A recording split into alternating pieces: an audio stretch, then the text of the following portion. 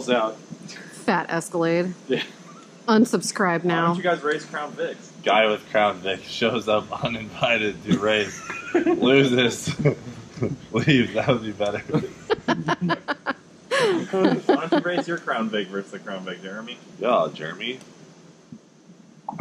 Are you sad that you lost yesterday too? No, I don't care that I lost. I mean, you sound a little sour. I don't care at all. I mean, well, it's not your in my attitude lips says right now. different. Look at this thing. This thing's all apart. Love you. I'm gonna be eating Mountain Dew for that. Thanks. You gonna say it back? Love you. All right, so those are definitely in order since this is what we pulled off. Pretty darn. Didn't really feel warped, but you definitely see the hot spots, though. And, as you were saying, we're just at the wear marks. Yes, the minimum size. Well, the pads are just the wear indicators, and then that's down the minimum size where we don't need to cut it anymore. We just, in the last day or two, started to hear the little chip, chip, chip, chip. For mileage, you really should flush the fluid, because the fluid does break down after time. So. Yeah, as long as we've had it, I don't think we've done it at all. I don't think we've done anything with the brakes on this as far as the 60,000 miles or so that we've had it. I don't know. What do you say, guys? Maybe we get another 60,000 miles out of them?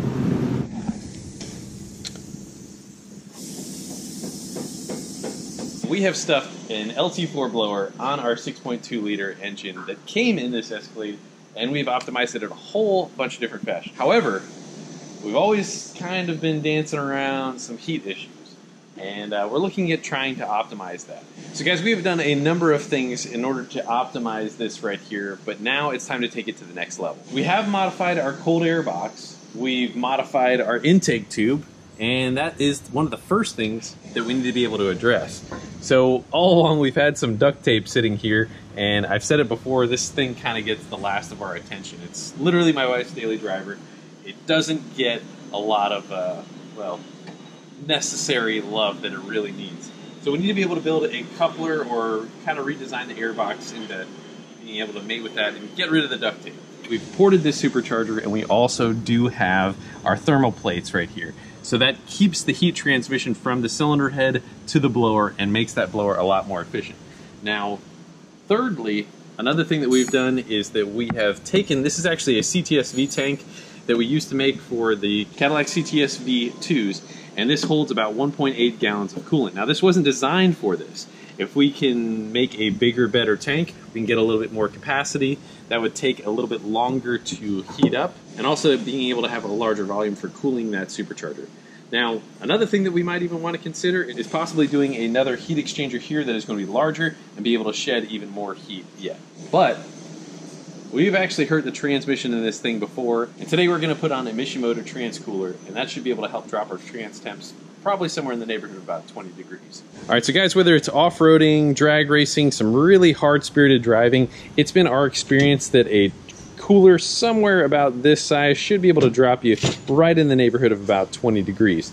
Now this one right here, we're looking at, what do you say, Laz? Probably maybe like a 2-hour install or something like that. Shouldn't be. Yeah, the most times popping the front bumper off. Okay. Putting it back on. But it's pretty darn straightforward. Basically, we're going to interrupt a line that is going, is it going to or from the transcooler here? I believe that is going to. I need to double check that. Okay. But this is nice. They have the factory fittings. Gotcha. So it's a quick connect on 2 of the fittings and hose connect on 4 splicing into it. I love their Penguin. All right, so this should be able to bolt in to any 2014 on up GM truck and be able to fit in there, hopefully be able to knock you down somewhere around that 20-degree range. So you want to get this up in the Cadillac now and see how it looks? Yeah, let's get a little test fit there.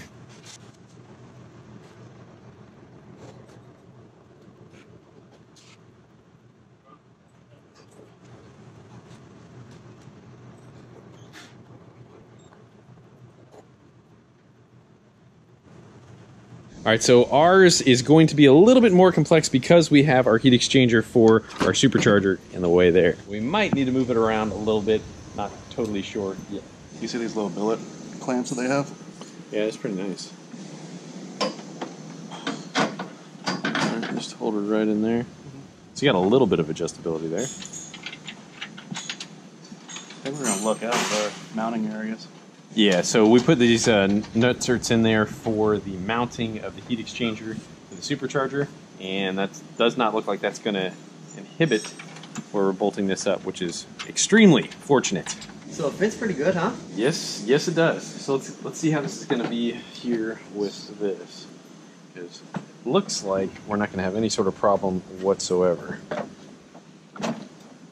So we got that there. Actually, it looks like that's going to be fine. Yeah. It's crazy. They sent this here template. It's a little sticker. You put it on there right under that hole. Shows you in the instructions. And then you just drill 1/2 inch. Drill out those 2 holes. And that's basically going to tie all that together, and that's going to put that cooler in there. But it's really not bad. I mean, like you said, most of the time it's going to be just off and on with the bumper, so no big deal whatsoever. All right, so Laz is going to finish up the install of the trans cooler. So we're going to use this highly complex CAD model, and that's cardboard aided design, in order to make the largest expansion tank of what we can fit in here. All right, so our pump is siphoning from the bottom side of our expansion tank right there. We have a drain that goes down over there. So instead of having the width of what we had before, I think we can have more depth. I wonder if we can use like a Rule 2000 or something like that, maybe. If we have this kind of height, so it looks like we've got probably about 12 inches to work with. There's no reason we couldn't double what we have.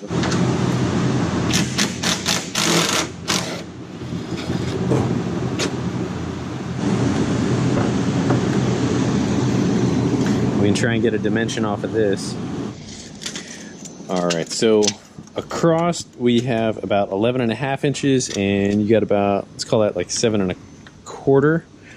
So we're going to use pretty much the battery tray right there, and our height, let's go from right here. So from the high point, actually, we're going to go, hold on, let's go right there. So we're not going to be coming up too darn high. We could probably go, I think 11 would be doable. All right, so let's calculate how much this is going to be in gallons, and let's figure that out as from what we were at. So this is a 1.8 gallon tank, and let's go to see what this is going to gain us here. All right, so what we got with our dimensions here is that is 11 inches high, 7.25 inches wide, 11 inches long. That equals 897.18 inches cubed. 1 gallon is 231 inches. 897 inches cubed divided by 231 equals 3.88 gallons. So we would be gaining 2 gallons, which is a nice gain in volume right there. I most certainly think that that would help, and we could also add a much larger capacity of ice. Now, one thing that we got to consider though is displacement of the pump. Yes, exactly. So if we have the larger pump, the Rule 2000 pump, which will move a lot more volume of water, I think that that'll also help keep it a little bit cooler too. This right here is a Rule 2000. Now this one has seen some better days, but this would go into the tank. We kind of have it resting down there in the bottom, something like that. But if you can imagine, it's pretty much like 1.5 times what the size of a battery would be, since we're using the battery tray. We could probably make our inlet and outlet, our inlet here and our outlet down there, keep everything really nice and clean, and keep our drain also on the bottom right there. Pretty darn simple. I'll draw that up, and I think we can make that happen. Good, Josh. All right, so upon our 2-minute sketch here, we have our inlet that we're going to put right there. Our drain will still remain roughly about the same spot going out back in the bottom. Our mount and our pump will reside inside with our top, very much the same top right there. And of course our outlet is going to be on the bottom. I think that's a plan. Might have to run a larger top. The pump's got to fit through the top. Crap. Actually, let's look at that. Wicked snaker in there. Maybe. 2650, Magnuson? You know, the thought had just crossed my mind here. However, that is a big price to spend, you know, and This is your wife. This guy. Dang. Hey, Wow. Are you guys saying you're going to buy me a new blower? Wow. Jeremy, I'm totally Jeez, down. Laz, I just got totally thrown under the bus Totally right there. down, Jeremy. Make the boss That's happy. going to make, Make Yes. happy it's life. going to be a much more Yes. expensive. Think about how much faster it would be. All right, we're ending this right now. Here, we're out. All right, we're good. All right, so guys, we are going to bed our brakes. Now, this is a real pain in the butt procedure, and I've done this when I was road course racing my C6 Z06. We've got to do 10 to 20 aggressive stops from 45 miles an hour down to 5 miles an hour. So I think I might have the perfect road. I'm going to see if I can yank my wife out of the seat. Wait, what? Yeah. proper brake procedure. I'm It just says it right saying, here. go ahead and try, and I'll get you back for it when you're sleeping. All right, so I was mentioning about the brake fade, and a couple stops ago, we were definitely starting to get some brake fade there. So that's a really nice pungent smell. You don't like it? It smells like a bonfire where they're like burning couches or something in it. I mean, it hasn't braked like that. I don't know if I should say ever. All right, so the important thing about brake bedding, though, is the fact that we're impregnating the metal with the brakes, and we're getting metal in the brake pad. So you're kind of meshing the two, and in essence, it's supposed to make the brakes work a lot more effective. With Mishimoto Trans Cooler, you would typically, I would say, see somewhere about maybe a 20-degree drop. Unfortunately, I just reflashed that, and that is off. But right now, we are probably about a 90-degree, difference from ambient. So we're doing pretty good. I just did kind of some moderate pulls right there, and it's doing very, very well. And again, big thing that I would want to hammer home is the fact that trans, or heat in the trans, is one of the biggest things that kills the trans. So yeah, you can actually see it going down pretty quick right now. So any trans builder will tell you that heat is the biggest killer of a trans, and running the trans cooler, there is no problem with that whatsoever. So definitely kudos to the Mishimoto for that. I'm looking forward to getting you guys products all over our S10. Well, while we were out for a test drive with the Porcopotamus, George whipped this up pretty fast before I could even say fandango. But look at it. It's pretty darn good. So that's going to be our drain. That will be the inlet coming off of the blower right there. This is 2 dimensions, and I drew the lid. It's a nice lid, don't you think? So that should fit down in there quite nicely. I have a few things that we will have to move out of the way, possibly trim a little bit of that guy right there, but it is going to be a very nice snug fit. So we're going to keep this. We'll be able to make this in-house with the help of our buddy Josh. No, yeah, I've heard that before, but I just think it's like having sunshine blowing in your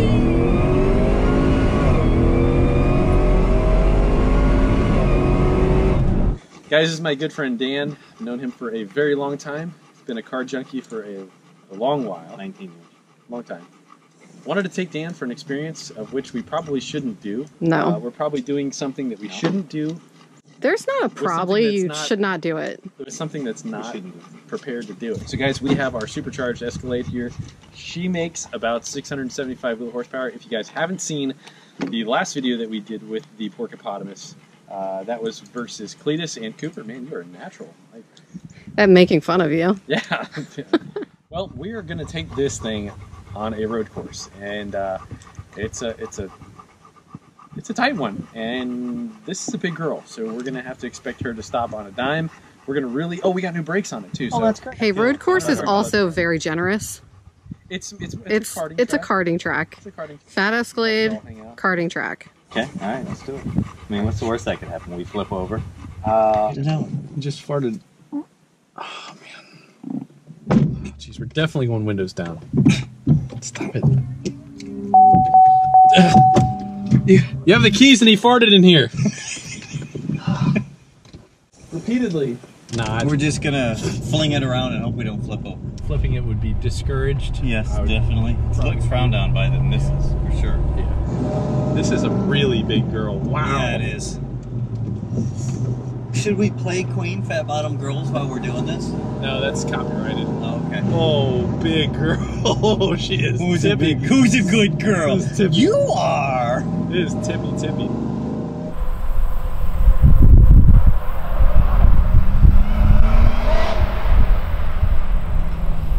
Start. Braking hard. All right, so we're going to carry more speed.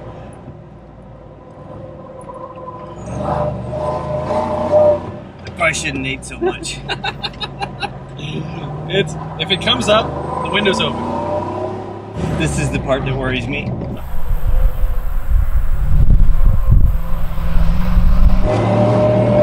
This is my neck. Oh, listen though. to the tires.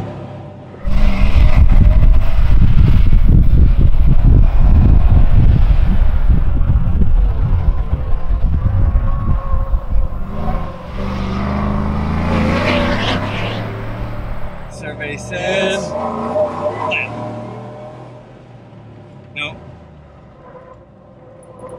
No. What are you? Oh, sorry. That one, we had a lap error. Oh, Sorry, keep moving, keep That was moving. a good lap. I don't think it was. I think it was good. I carried way more it's speed hard to than say. that one. It's hard to say for Don't sure. argue with me. I just You did. mess up my concentration. I Yeah. think this tire is going to be worn out unproportionately to the other tires. I'm just saying.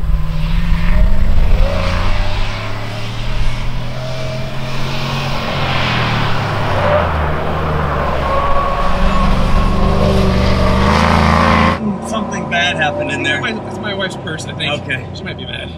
She's not going to be mad. Oh, man. It is. Sorry, honey. It's all for the good of the country.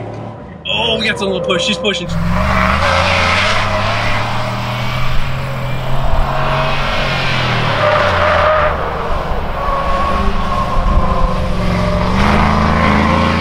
She's pushing. Come on. All right, hit it hard. Woo.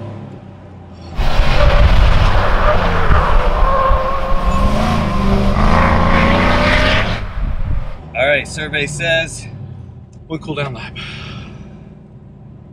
34.62. Lap 6 was the best one.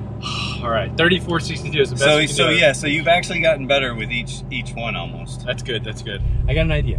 Why don't we try this the go-kart and just see what the difference is? I don't know. So guys, the Porcopotamus is a very powerful vehicle. Now, it does have some new brakes and all that, and it is great, but the rolling weight and the power to weight is certainly not nearly as favorable as the next thing we want to show you.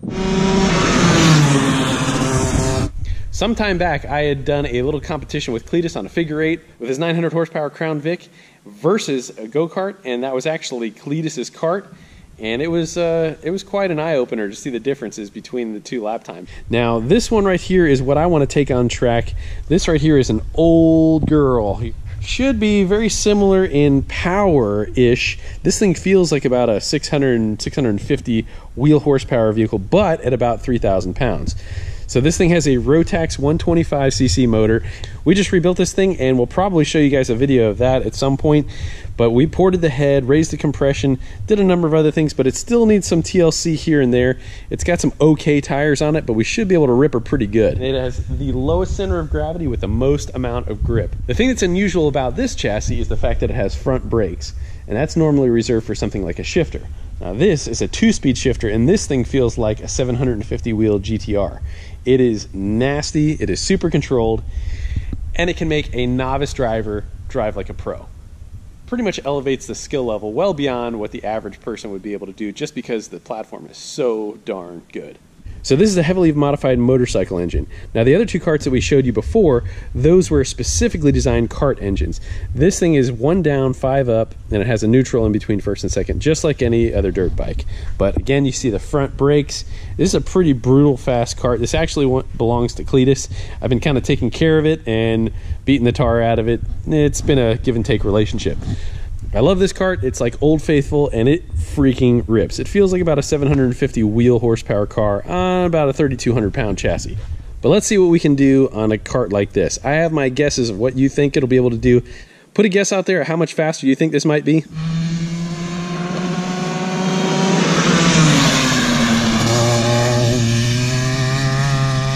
Guys, what I like about karting so much is that it is one of the highest intensity levels, and it's so inexpensive when you compare it to other forms of motorsports. Now, karting can still be very expensive, but if you're a parent, it's something that you can do with your kids as well.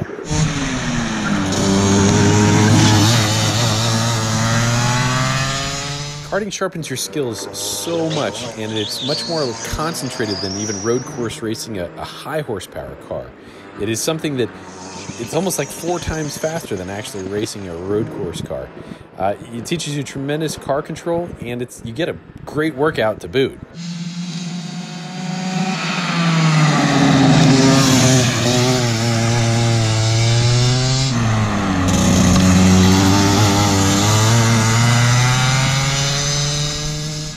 This wasn't my best piece of driving, and I was sliding all over the place. If we could have put a better set of tires on there, we most certainly could get some better times out of this thing. But had a great time, and had to tweak a few things, but put a fresh tire on it, probably could have been about 1.5 seconds, 2 seconds faster.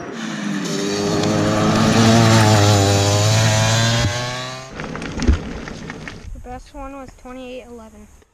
28:11. All right, brother. getting like faster and faster, and then that was your fastest one. So averaging about mid-28s. All right, guys, that kind of surprised me a little bit. I know that I've run as fast as a 24-second lap on one of my buddy's carts over here. This cart over here, I've run probably about a 25.5-second lap.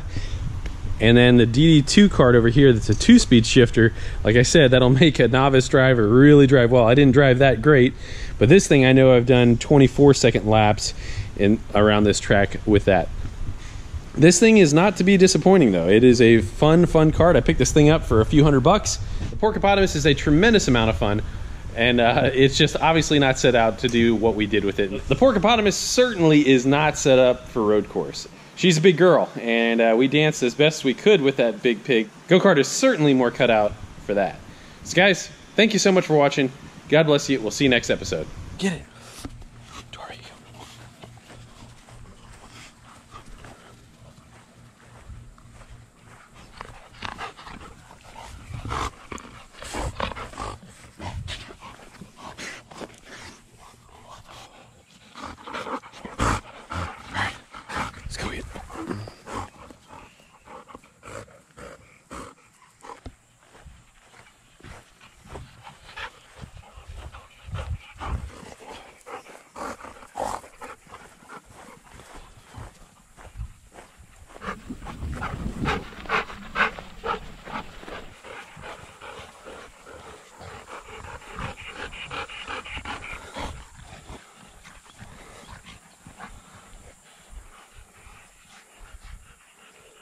Hey, Beep, come on.